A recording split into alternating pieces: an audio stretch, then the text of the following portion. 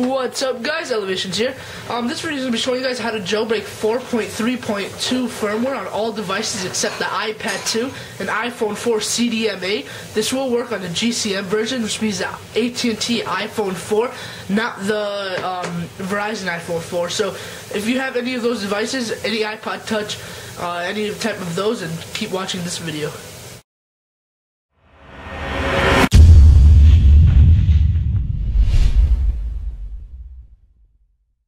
Alright guys, to start off with, you have to have these two programs, obviously, as you guys already might know. All the links are in the description, alright? So go to the description down below under more info, and go to the elevations.com link on my blog. It's going to have a written tutorial, and in the written tutorial is going to be all the links that you need to do this jailbreak. Alright, first of all, first step is to have your iPhone 4 shut off. By the way, this is from, it's Slick Wraps, I think. They sent this carbon fiber skin. It's amazing. Review will be coming soon. That's why you have to subscribe. But your iPhone 4 has to be off. Second step is to open up Redsn0w. If you have a Windows computer, it's going to be the same steps that correspond to the Mac computer, but it's just a different operating system. Click Browse in the bottom left corner. Click your firmware that you downloaded from the website. All the links are going to be in the description.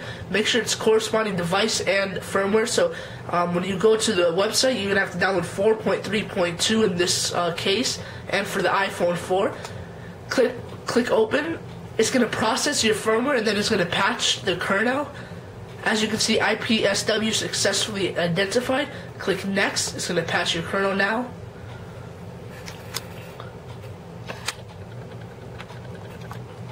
Alright guys, this is going to take you to the screen. It's going to have 5 options that you can choose from.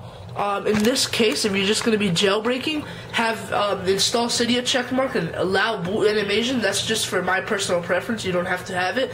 Just make sure to have install Cydia. The other 3 I'm not going to go over right now, but after you checkmark the ones you want, just click Next. And it's going to say, make sure your device is off, etc., so you can put it into DFU mode. And I'm going to be showing you guys how to put it into DFU mode. Hold down the power button for 3 seconds, and then hold down the home button with the power button for another 10 seconds or until it shuts off. Alright, now that shuts off, just let go of the power button. Just keep holding the home button until something happens onto the screen. Alright, as you just saw, it just changed from screens. It says exploding with lime rain. Now all you have to do is wait, and then your iDevice should light up. Alright, it's a white screen. Downloading jailbreak data, as you can see.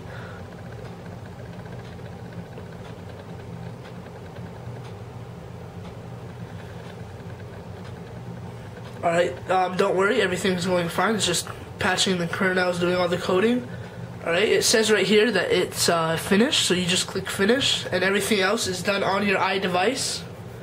So guys, remember to subscribe to this channel for more great videos, and like this video if you haven't already. Favorite it if you would like to spread the word around, and support me with more videos. Thanks so much for watching this video. Just wait for this thing to jailbreak. By the way, if you guys are wondering, right here I have an electron bumper, aluminum bumper, and with that you have to screw it on. Then I have the carbon fiber, and under the carbon fiber is a screen protector, so I'm like pretty well fit. As you can see, the pineapple, and there you go. Your Apple iPhone, Apple iPod Touch, iPad, whatever you have, is now jailbroken with 4.3.2 untethered. This means that you can shut it on and off without having to worry about anything. Thanks for watching this video. Remember to subscribe to my YouTube channel, and yeah guys, if you would like this background, by the way, link will be in the description to download this cool background. It has elevations and an Apple logo. Thanks for watching. Remember to like the video and subscribe. Peace out, guys.